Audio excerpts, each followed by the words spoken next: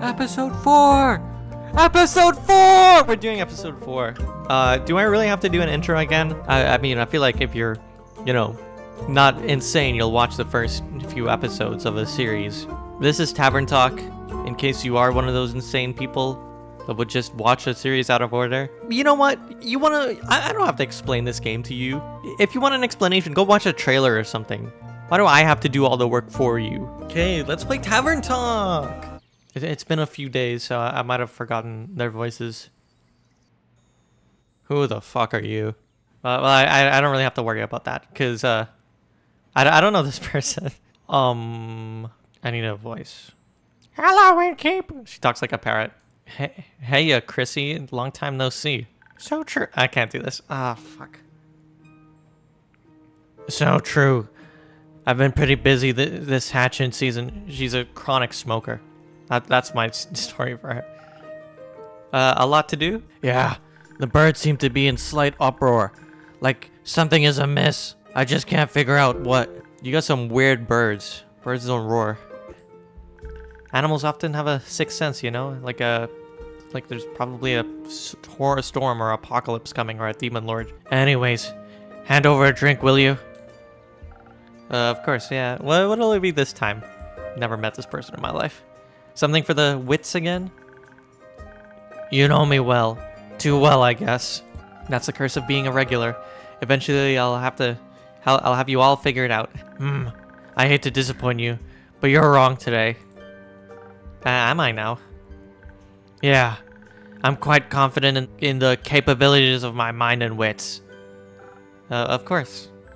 So, what I'll need instead is something to protect me from weather or foe, so I'm steeled for any situation. That makes sense. I'll see what I can do. Alright, this is easy. She wants the con one. Liquid steel, just a bit more digestible. This is exactly what I need for my trip. Yeah, where are you headed anyway? Oh, to the island of Boreas. At this time of year? At this time of day? In this part of the country? I want to reconnect with some friends at the annual Borean Art Convention. Isn't Boreas difficult to reach? It's not exactly a place known for its population.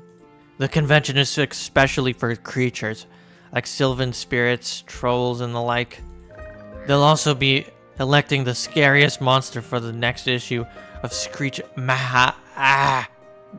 yeah, I get it. Magazine. That sounds exciting. It'll be a sight to behold for sure. But do you know what I'm most excited about?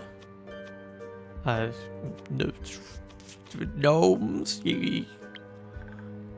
Gnomes? I've yet to meet a gnome in Boreas. They're pretty shy, but they craft cute little trinkets. Always wanted to have one for my tavern. If I run into a gnome, I'll buy you a trinket. Now that we know what I'd be excited for, how about you? The geysers and hot springs, especially around this time of year, when the mornings are still a bit chilly, and the sun tickles the sky on the horizon. Oh, all this heat isn't good for my lungs. Yeah, that sounds lovely. I'm sure those things will be nice muses too. Bet. I'm bringing an extra set of paints this time so I don't run out again. I mean, Fable taught me how to make some from flowers and berries, but Borean flora is unsuitable for things like that. Seems like you're well prepared either way. Your bird is about to shit on my table, bro. How are the birds doing apart from being in distress? Well, the cinnamon green cheek conures are growing up to be a lovely bunch. I fucking love birds. I can't wait to release them back into the wild once they're strong enough. It takes a while because of all the smoke I ingest from my bad habits. With your care, they'll be ready in a heartbeat. My heartbeats are incredibly slow because of my lungs. I'm guessing you're taking Ruby and Merlin along to the convention? Those two birds? Neither of which are red or... Well, what color is Merlin? It's a gray. Okay, I guess that one is probably Merlin then. That is not a ruby. Of course. As for the others, I obviously can't take them with me. But I asked Fable to look after everyone. In exchange, I'll teach them how to grow zucchini. Fable said she can't grow those. Well, that's character development right there. Speaking of which, I wanted to leave my keys under their doormat. Sorry for the short stay, but I gotta hurry or else I'll miss my boat. It's quite a walk to their treehouse, and I'm pretty short of breath these days because of my lungs. Goddamn, this voice is hurting my throat. And you don't want to have to compensate me for that, do you? I wouldn't mind, but I also don't want you to be late for your convention. Well then, so long and keep. See you soon. That was a nice interaction. Oh, nighttime already. Just that one thing. Oh, Fable. My favorite mediocre adventurer. Good evening. Good evening, Fable. Did you have a good day? I did. I visited Mr. Dragon and the other werewolves. Told them about Carolyn's quest and the Wyvern Chimera. Oh, so you heard about that. She told me, before she left it, in case she told me some things to pass on to Mr. Dragon that I can't repeat here. I think she's happy he's back. Yeah, I think so too. Did you have tea with the other werewolves? Of course. We had a grand time together. I mentioned how much fun I had with the moon signs, so they taught me more about the stars and their hidden meanings. They've started speaking to me.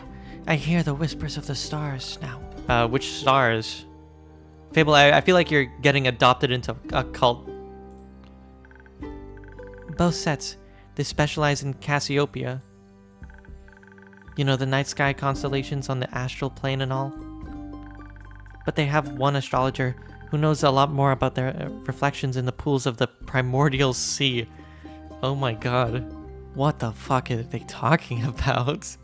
The moonlight shall burn the wax of the last candle of man's sin. And she promised to teach me about that too. I can't wait to learn about how the sea mirrors, echoes, and it distorts the constellation. That's how she pitched it. Exciting, right? Yeah, very. That's what I thought too. So well, what is it, Fable? I may or not have finished that little gift I was talking about yesterday. Or rather, that Carolyn was talking about. You know, the little keepsake from my time with the werewolves. Yeah, I recall. You were making a present for me, and then you got embarrassed when Carolyn outed you.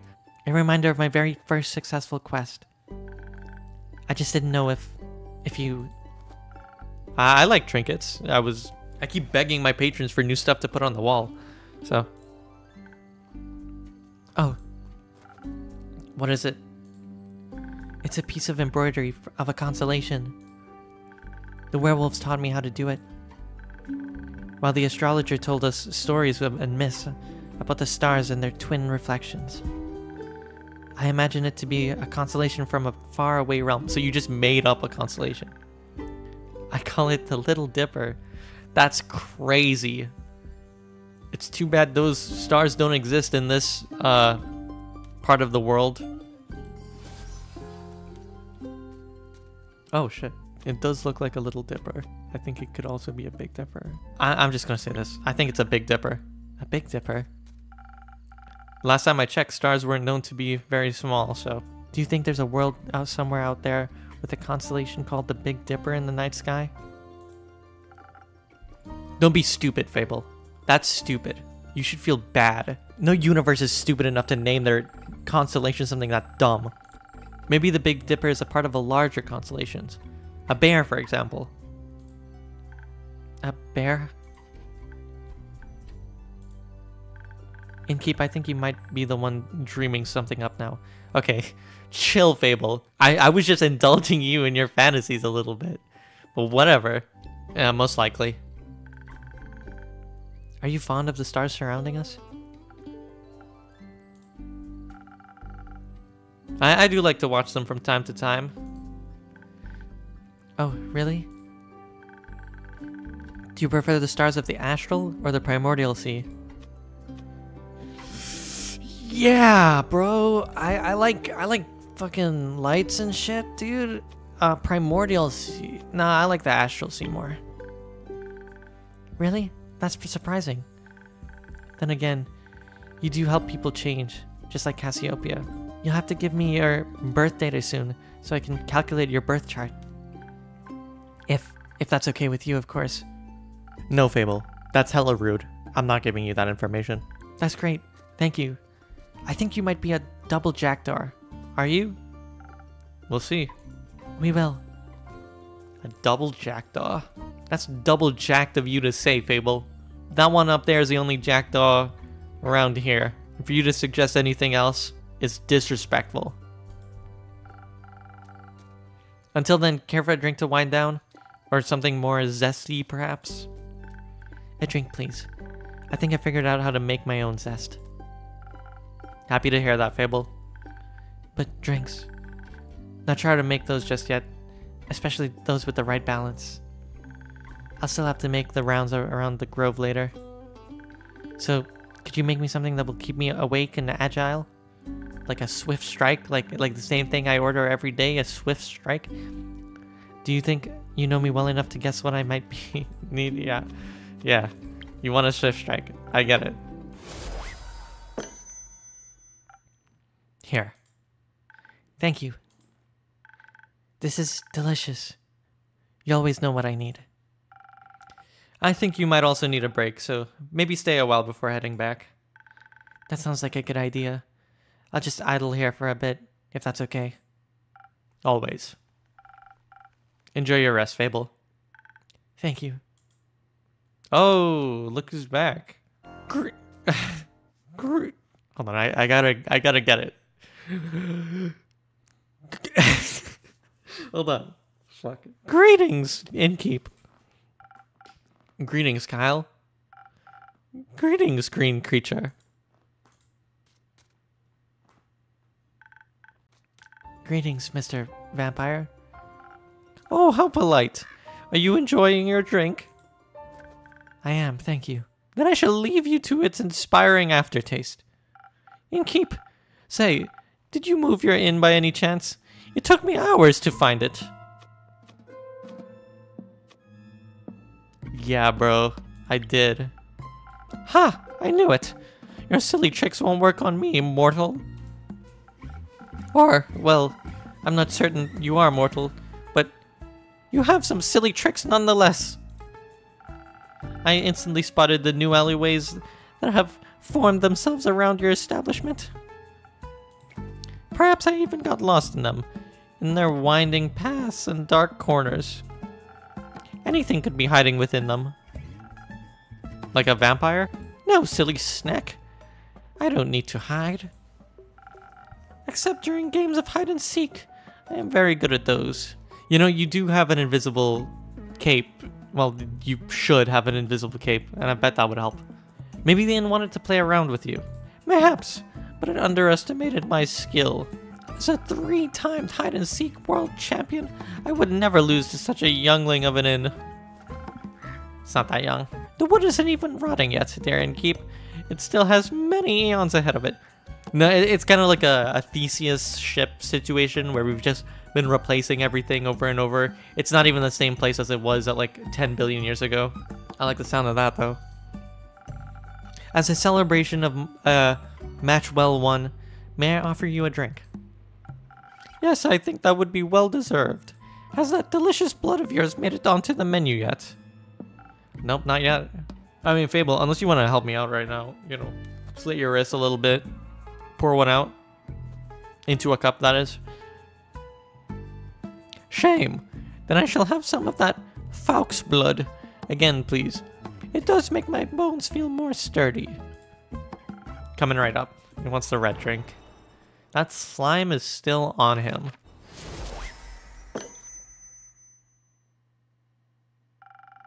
Some Fawkes. How do you say that word? Foul blood.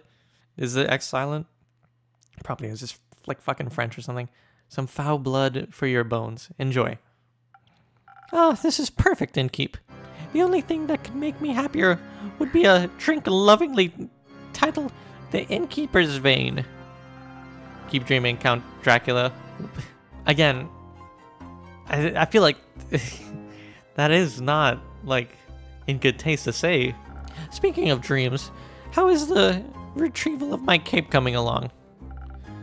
Swimmingly. I sent the emo rogue guy after it. Well, actually, I think there's very little water involved. I wouldn't be so sure. My dear Evelyn has a beautiful pond filled with long-toothed spine guppies in her courtyard. It's her pride and joy. I would hope there's no one swimming in that. But I have sent someone on your quest. I'm sure he'll return soon. And you and your cape will be reunited. Marvelous. Speaking of inseparable teams, where's Rhea? Oh, she's taken the day off. She demanded vacation time, so I said she could choose any day she chose today. I was going to also take the day off and spend her vacation with her. But when I wanted to follow her to the market, my sleeve caught on fire, and my hand, and my hair. So I was forced to stay back due to my allergies. How actually has this guy survived more than a year of his vampire life? Also, you're not her boss. You can't give her vacation times. The weeping amaryllis pollen is very bad at this time of year. And the sun. The sun is also bad for vampires. Is it? Yes. Right, I need sunscreen. It's still in the works. Did you get to see the market later? I did. It was beautiful, colorful, and full of music that would have made anyone's heart dance. But I couldn't find Rhea anywhere, so I felt a little lonely. She probably went to bed. Luckily, I managed to make a new friend in no time. Very tall and brooding, just how I like them. I inquired if I could try on his dark armor of swirling shadow and onyx bone. But he said if I tried to take it from him, he would turn me to ash. What a jokester! Dark armor of swirling shadow and onyx bone. That sounds like an antagonist if I've ever heard one. Yes, a true connoisseur of fashion. He's just visiting, he said. Had some great crepe recommendations. Plum crepes with ash sprinkles? Yes, they tasted deliciously dead. I think the innkeeper knows something. I see. I hope you enjoyed your evening together. We did, though. I feel like he asked something of me. I promised I would remember. Perhaps he wanted my cape? Many people want my cape. Perhaps. But I would have never agreed to that. It is my cape, after all. Maybe he wants my Pasca recipe. Is it good? Very much so. Then I'd like it as well. Oh, yes, you. Me. He asked me something about you. That's interesting, me. Yes, he said he's an old friend of yours. He was very curious about how your inn is doing. I sang your praises, of course, so he asked me to deliver you greetings. And congratulates you on the well-run establishment. Well, you gotta tell me his name. How did he phrase it? Deliver my congratulations on the faux piece your precious innkeep has found in his house of denial. On the faux piece your precious innkeep has found in it. That does not sound like a compliment. Very poetic, if you ask me. Very. If only I could remember his name. Does my description of him ring any bells for you? No, I'm afraid. Is this like a secret the innkeeper character has? Like, does he know? There's a fedora on that tree. That's fucked. I want that out of here. Too bad. He must be an old childhood friend. Maybe you went to school together. I heard many friendships are formed in such halls. Did you not go to school? Well, no, you look like the homeschooled type. Weird as you are. Maybe. Do you want to tell me more about your time at the market? Most certainly. I found the loveliest trinkets. like a little stuffed bear with a tiny raincoat, and a crescent elder moon necklace.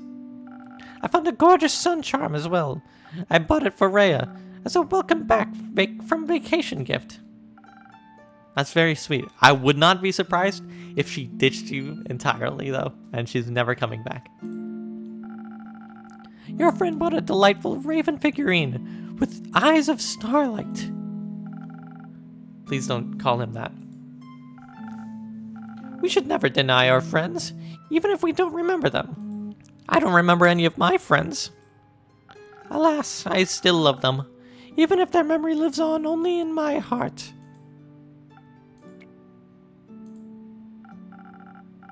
Anyhow, he said it was a gift to himself to celebrate the dawning of the month of the astral moon. Oh, I love Cassiopeia so dearly. She is the most beautiful month, is she not? A haven of starlight reflected in the primordial sea below. All key words that were mentioned very recently. Only once a year is she this close to us, and only then for a short period of time. To me, she is the harbinger of yearning and of change. I wonder how we'll change this month. Is this foreshadowing? That's interesting. I hope to be more capeful and sunscreen by the end of it. Maybe even a little less alone. What about you? I like the way I am, but I wouldn't say no to stocking up on more ingredients. The refusal to change is dangerous and keep. Change always comes to those who deny it the most. Again, it seems dangerously foreshadowing. By the end of the astral moon, we shall no longer be who we once were. That sounds like a threat. By no means. Maybe it promises mourning, but maybe it's celebration also. Could it not? For example, my dear Rhea hated vampires when she met me, and now she likes me. True change can occur before the stars change, it seems. I don't want to say she still hates you. I mean, he probably won't even remember if I said it anyway. But, yeah, you're hard to dislike, I guess. Oh, how sweet of you. As sweet as my blood. I have a lot of it. I would hope you do. And it runs warm when people are kind to me. I thought you were undead. Should you have running blood? I don't know. Whatever, I won't question it. In all my millennia, kindness has always made me the happiest. There's nothing greater than friendship, don't you agree? And nothing more fragile. Oh, wow. Innkeeper's brooding now. That makes it all the more precious. That reminds me. I forgot a crucial part of the message. Our dear friend stranger told me that he would like to see you again, he said. What was it? Don't think too hard about it. Wow, I'm really trying to dodge this guy. Of course, the letter. The letter? The polite young man gave me a letter to deliver to you. What a sweet gesture. I shall pass it on to you forthwith. Thank you. Are you not going to open it?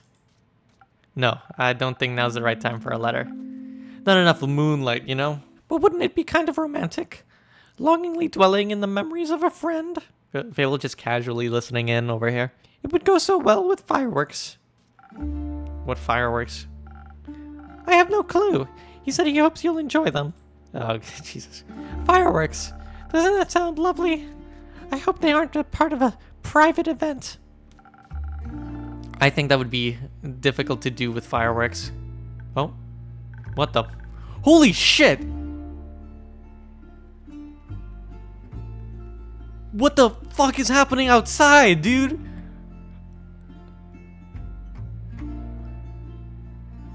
I don't mean to interrupt, but what is it, little fawn?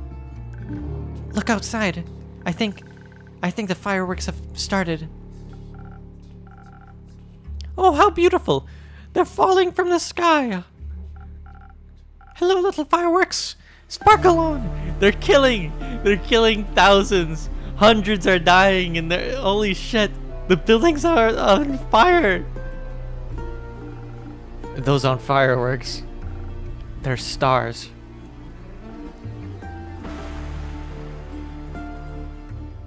Oh shit. What's happening? Oh, that's it? Okay. I'm on Act 2 now. I'm gonna play the second one right now. But you'll get the video later. I'll probably split it up.